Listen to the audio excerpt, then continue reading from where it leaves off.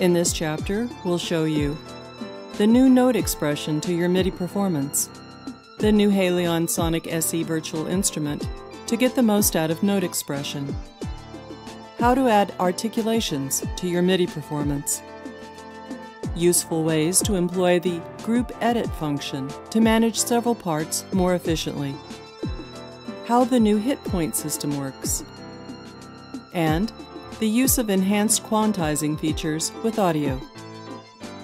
Steinberg has introduced a revolution in MIDI editing with Cubase 6. It's called Note Expression, and it will radically change how we think about and work with MIDI notes. To fully understand this, let's take a closer look at how MIDI works. We already learned that basic MIDI data contains note on and note off commands so that electronic instruments can be triggered remotely. Soon the MIDI protocol was expanded to include other data besides note on and note off. All of this other data is collectively known as controller commands.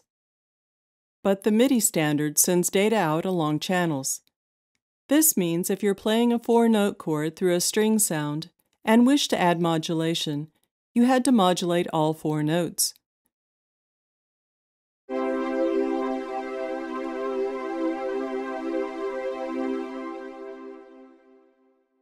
In a real ensemble, it's unlikely all 4 players would use exactly the same vibrato at the same time.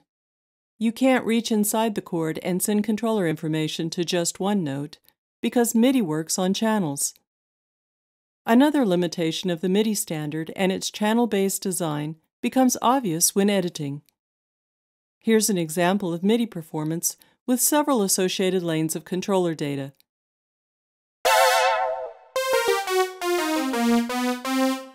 The notes are shown here. But down here, we see multiple channels of controller information. This can make accurate editing very difficult because you have to edit both the note lanes and the controller lanes.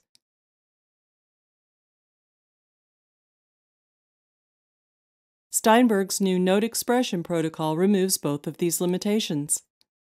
The first thing it does is present all the controller information with the note data, visually associating the two. Let's look at the same MIDI passage and its controller data again, but using the new note expression system. Now you can select a group of notes and have instant visual access to all the controller parameters. And if you edit this group of notes, the controller information will be edited at the same time, so you can cut, copy, and paste without losing the feel of the performance. But even more remarkable is the way note expression lets you apply controller information to individual notes, not just to channels. You can reach inside a MIDI chord and apply controller data to some notes and not others. Here's how pitch bend was forced to work before note expression.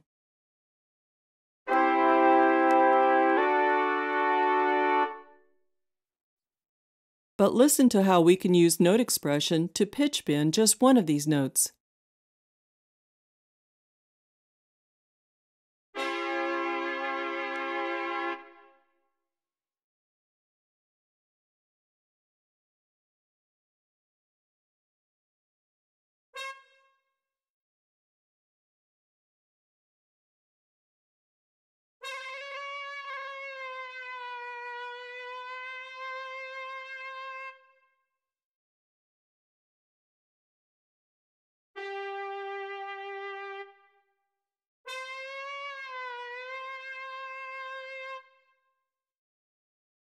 Amazing! You can record note expression data in real time as an overdub or even draw it in, and the operations manual covers all of these items in a step-by-step fashion. You'll also see new tabs for note expression and for the expression map in the updated key editor. Here, you'll also have the ability to map the dynamics of your performance to the articulations in its score.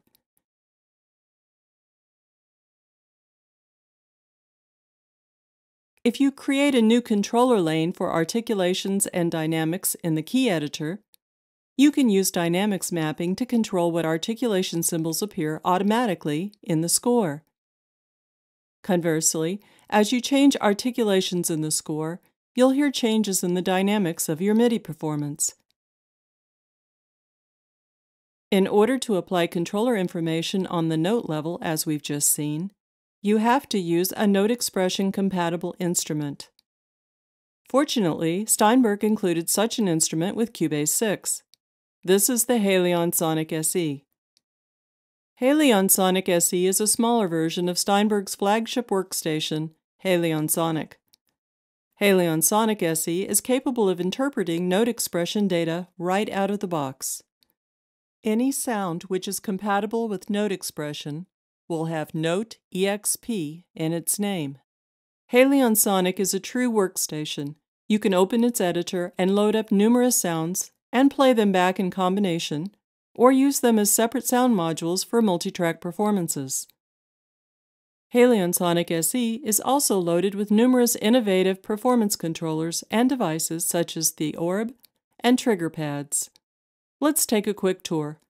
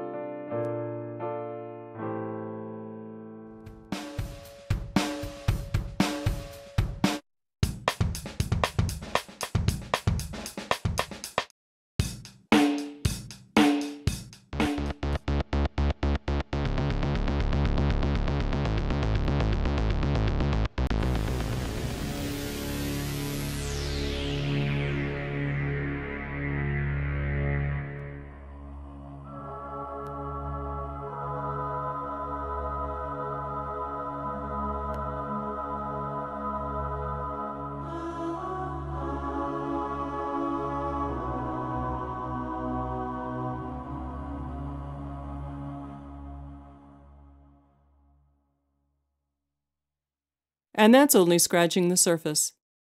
Another new feature in Cubase 6 is the Group Edit feature for folder tracks. This provides you a quick way to apply one edit to multiple tracks at the same time. To use the Group Edit, create a folder track. Then, place all the tracks you wish to edit inside the folder. To make this easier, you can use the new command, Select Tracks to Folder, to help set up your edit group quickly. Then, enable the Group Edit button, and any edits you will make will be applied to all the tracks in that folder.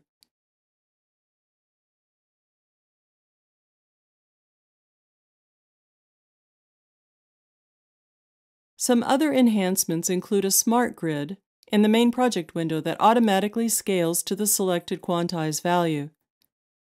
And the Transport Nudge feature works with the new Smart Grid to move the cursor by one increment of the current quantized value. You can now export all of the data on your notepads to a text file. And the Delete key will no longer delete tracks. Previously, it was very easy to accidentally delete a track by pressing the Delete key too many times. The default settings in Cubase 6 requires that you use the menu item Remove Selected Track to avoid accidental deletions. Other new features include a more logical layout and naming record modes on the transport panel.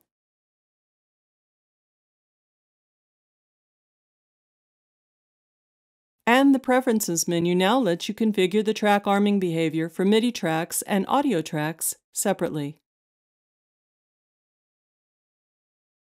The hit point detection in Cubase 6 has been improved as well. If you're new to Cubase, hit points are used for detecting the beat of a recording and then slicing it or warping it to change the tempo. In previous versions of Cubase, hit points were calculated for the entire waveform based on time.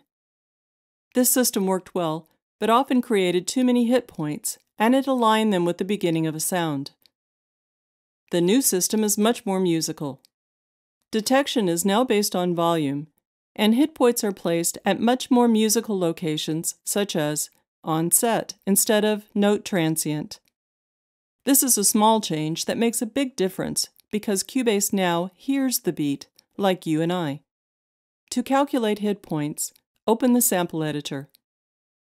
Open the appropriate tab in the inspector. You'll notice that the sensitivity slider has been replaced with this threshold slider.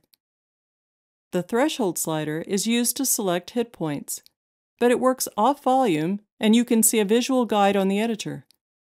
This makes it easier to filter out crosstalk and noise signals that have no relevance to this track. The operations manual covers how to edit, move, and delete hit points in detail. Cubase 6 also provides the option to create MIDI notes. This is a great feature if you want to use a live drum performance to trigger sample drum sounds, a technique known as drum replacement. You could also use these MIDI notes to simply augment your live drum sound with additional samples or sonic textures. Once you've added hit points to a piece of audio, you can slice it and apply quantization or automatic timing adjustments. The quantize tools in Cubase 6 are much more streamlined than previous versions. They're all consolidated on one quantize panel instead of placed on separate drop-down menus. You can drag and drop MIDI data to the panel to create a groove map. And most of the MIDI quantize functions can now be used with audio quantizing. This is because Audio Quantize now provides audio clips with start, end, and length information, just like a MIDI note. There's even a catch range which allows you to quantize some beats and not others.